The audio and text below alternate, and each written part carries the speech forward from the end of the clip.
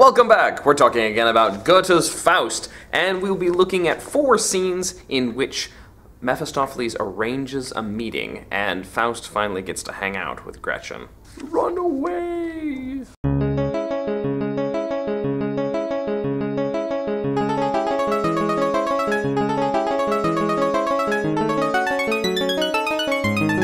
The first scene we look at is the neighbor's house, which opens at the house of Frau Martha Schwartlein. And she is moaning and groaning over the fact that her husband has been missing for a very, very long time. She wonders if he's dead, she presumes he's dead, but she can't remarry or move on with her life until she has actual confirmation. God pardon my husband if he can, he's done ill by me, dear man. Left for the wide world just like that, and left me a grass widow on the mat.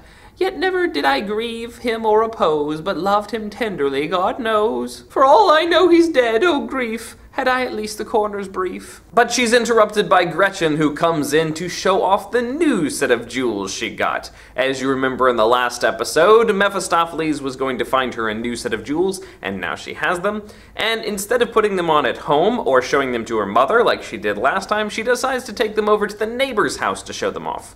Because last time her mother took them away and gave them to the church. But as Gretchen is trying on her jewelry, there's a knock at the door. It's Mephistopheles, who's come to deliver a special message. At first he pretends to mistake Gretchen for an elegant lady and tries to excuse himself, but they brush that off. But Martha is very eager to hear the message that he has to bring, and so he reports that her husband is dead. Martha has mixed feelings about this. Of course, she's heartbroken over her dead husband, maybe, but she is also glad that she has the final confirmation that he's dead so that she can move on. Mephistopheles takes advantage of this conversation to continue his flattery of Gretchen, saying, "Well, you're a lovely young thing. You'll surely have a man here soon, won't you? Maybe a husband, maybe a lover." Gretchen says, "That's not the custom with us, sir. No, we don't do inappropriate things like that." Mephistopheles describes the deathbed scene of Herr Schwartlein and cracks jokes about what a jerk he was at the end, and perhaps eases Martha's sentiments about the whole event. And the scene closes with Martha asking him to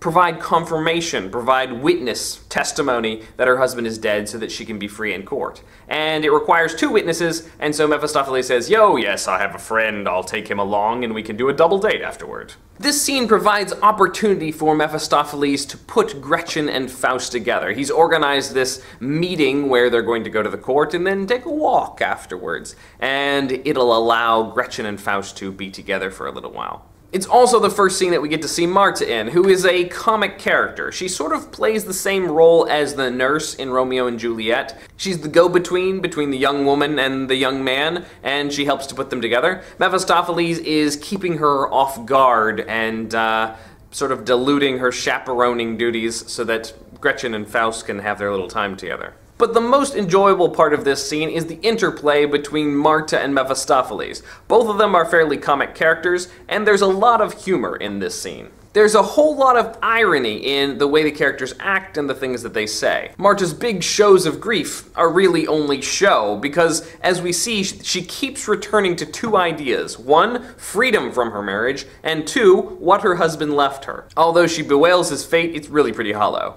And Mephistopheles, as we've already seen many times in the play, has a very delightful sarcasm, where he takes a very serious situation and makes it comical. And he does that in this scene through a series of reversals. He'll set up Martha's expectations and her emotions in one direction, and then he'll reverse it and say something the opposite way. This is obvious from his very first announcement of the news. He says, "I wish I had more cheerful news. Please not to blame it on your guest. Your husband's dead, and sends his best." That quick reversal from, "Your husband's dead," and sends his best. It's really very funny. He goes from being very tragic and sad to very light and casual in 3 words. And he's going to continue in this vein throughout his whole description of the deathbed scene. He'll say something really emotional and sad that strikes Martha's heart with pity for her husband, and then he'll immediately undermine that pity by showing what a jerk her husband really was. For example, as he describes the dying man lying in misery, he says the man's final words, which were, "Alas, with what self-hate it fills me, thus to forsake my calling, thus my wife.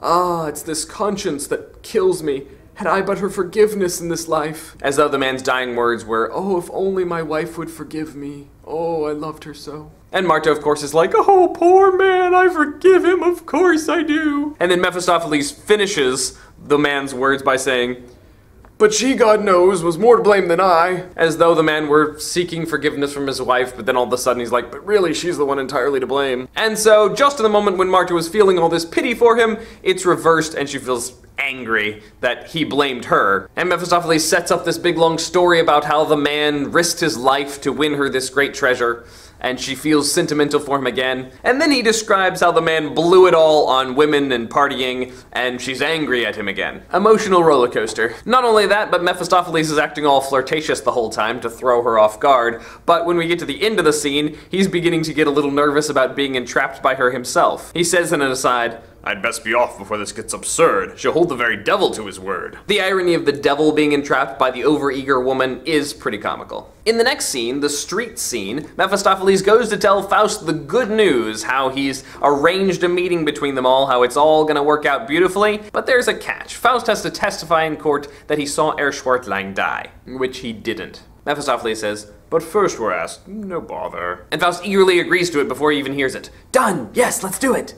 But once Mephistopheles tells him that he has to lie in court, Faust is completely horrified. If that's the best you know, the deal is off! It's over! Faust is so absolute. And Mephistopheles thinks this is funny. He says, psh, what's wrong with lying in court? I mean, you lie all the time, Faust. Hey, remember how when you used to be a teacher and you used to describe God and man and all these big, vague ideas that you really didn't know the answer to, you really didn't know what they meant, and yet you taught like you did? That's the same thing. Faust calls Mephistopheles a liar and a sophist, someone who just likes to argue for the sake of arguing. And Mephistopheles says, psh, takes one to know one, buddy. What about you? Tomorrow night when you're holding Gretchen in your arms and you're saying, I love you forever. Are you really going to mean that? Tomorrow won't you try in honorable guise to pull the wool about poor Gretchen's eyes and pledge her soul love as you go? And Faust says, yes I am, and I'm gonna do it sincerely. Mephistopheles mocks his sincerity and says,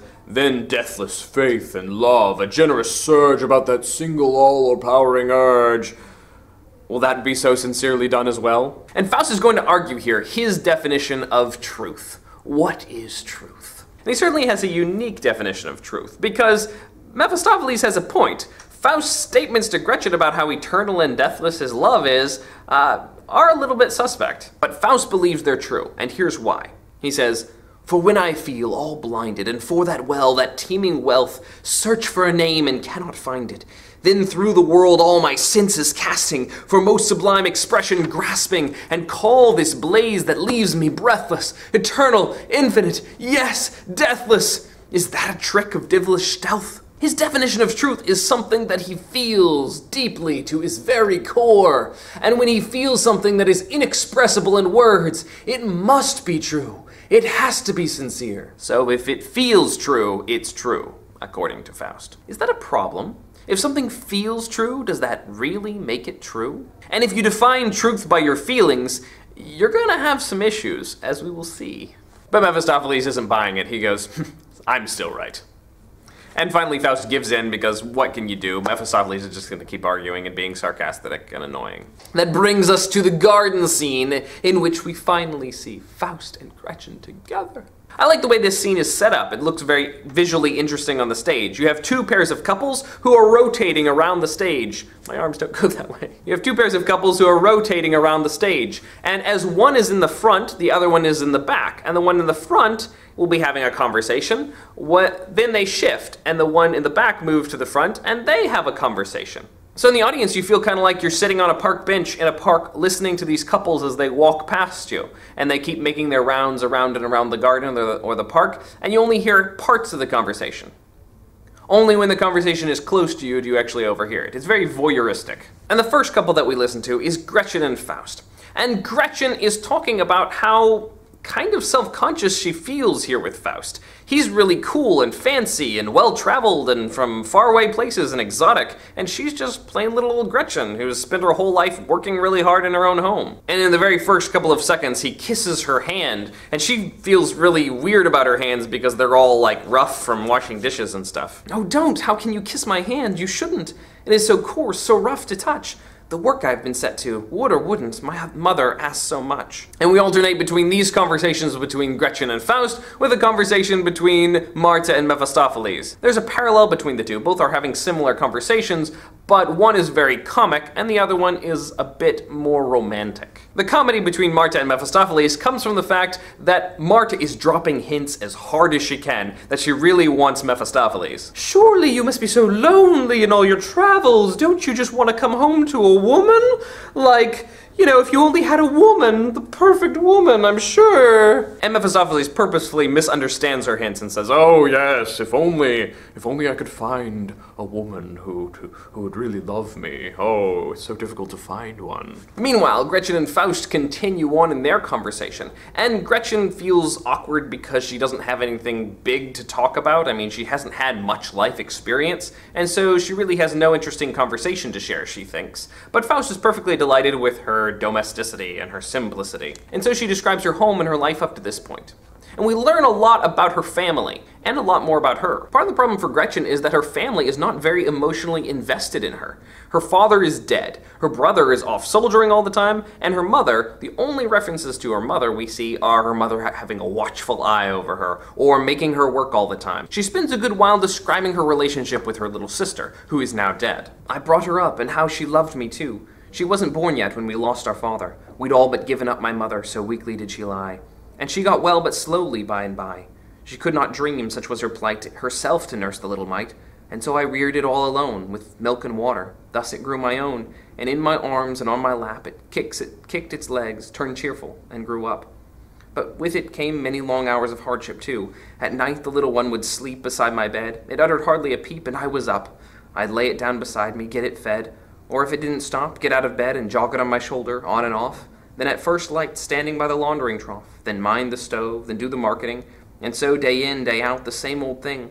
It's hard at times to keep in cheerful mood, but rest tastes sweeter then, and so does food. This story about her sister reveals a lot about her. She is, after all, only 14 or 15 years old now, and so her care for her sister must have been in very early teen years or even before. And her mother was very disconnected after the baby was born, partially because perhaps she was ill from complications, but also because her husband had just died. She may have been depressed. In any case, the entire burden of caring for the household fell on Gretchen's shoulders, and she took care of everything, including her little sister. She's already had the experience of being the head of the household, the caretaker, the mother figure. And she's experienced great grief and loss, losing her father, losing her little sister, the loneliness and disconnect from her mother and brother. And we even see that there's some tension between her and her mother because her mother seems to have held back the money that their father left them. They could be living more comfortably, but her mother carefully watches it all and makes Gretchen do all the work and take care of everything instead. There are a couple of questions to pose here. One,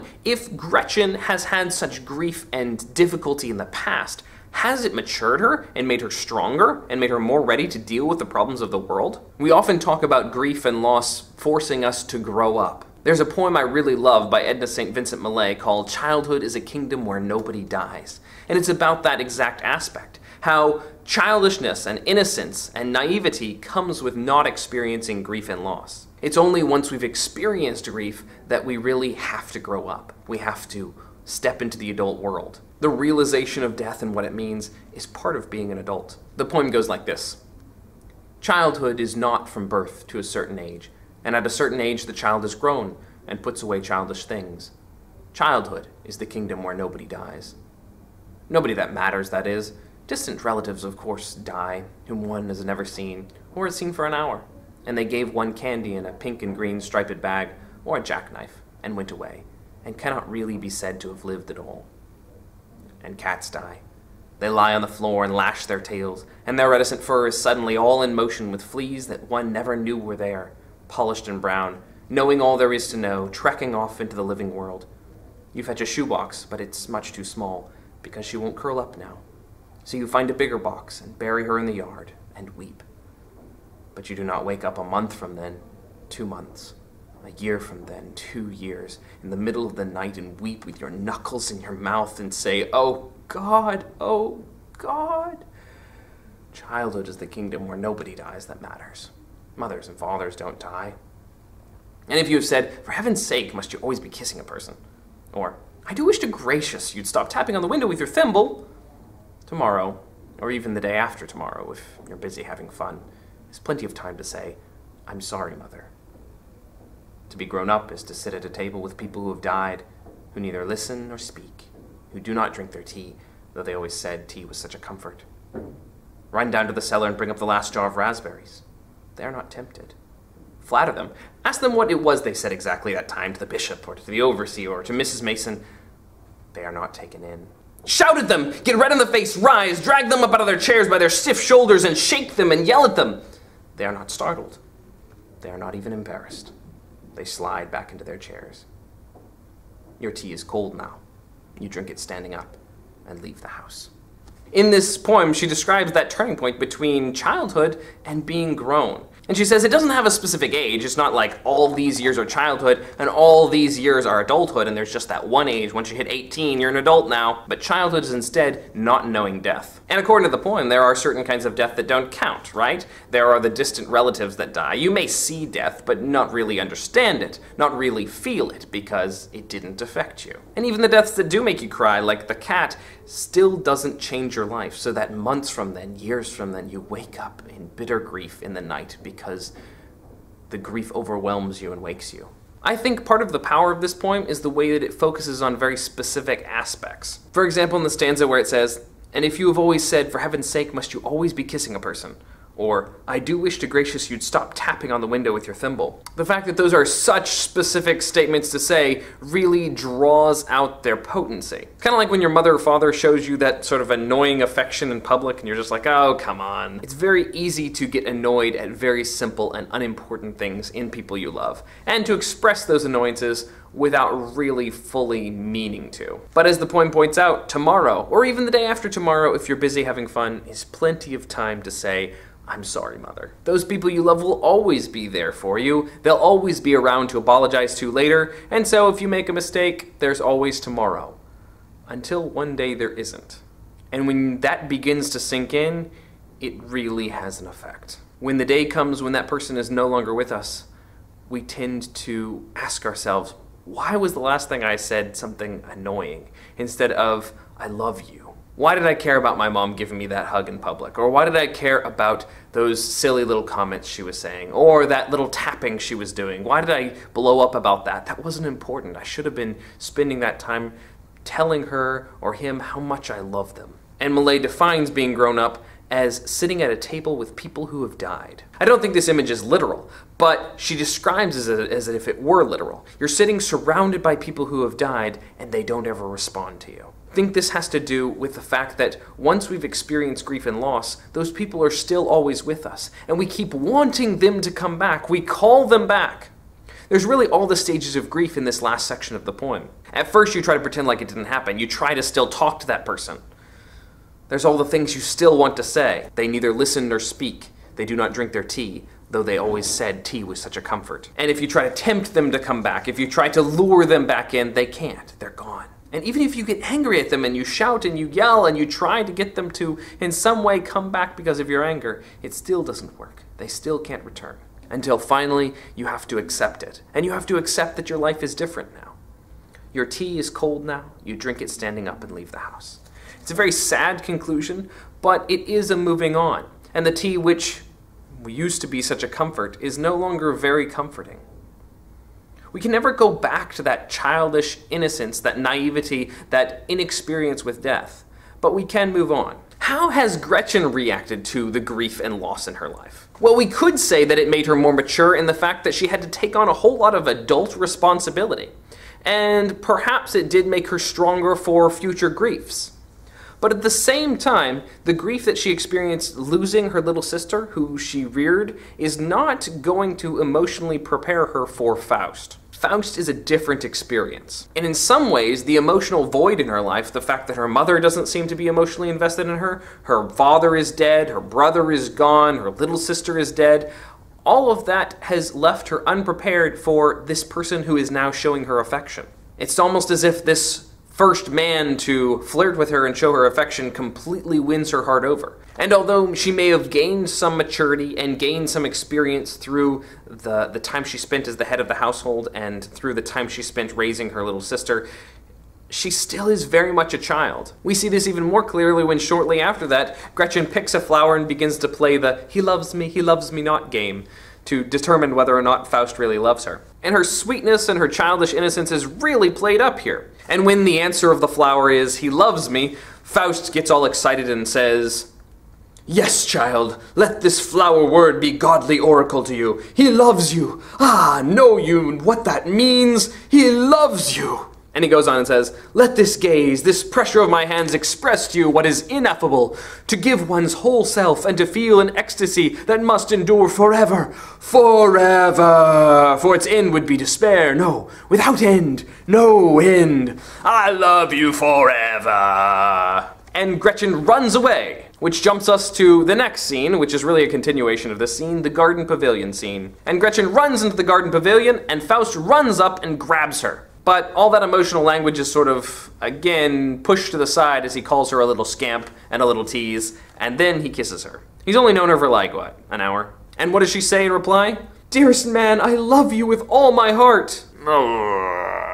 So her emotions have let her just fully give herself to him within just a couple minutes of their meeting. Mephistopheles pops in and interrupts them and draws Faust away. It's time to leave. And Gretchen, left all alone, says, "I wonder what he sees in me. Oh, it's so wonderful to be in love with him, but I wonder what he sees in me." And that draws us to the end of this episode.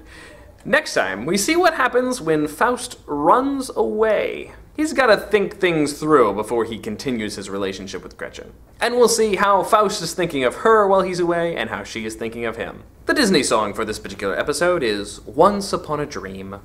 I know you, you hit on me once upon the street. I know you, I crept in your room and I have seen where you sleep.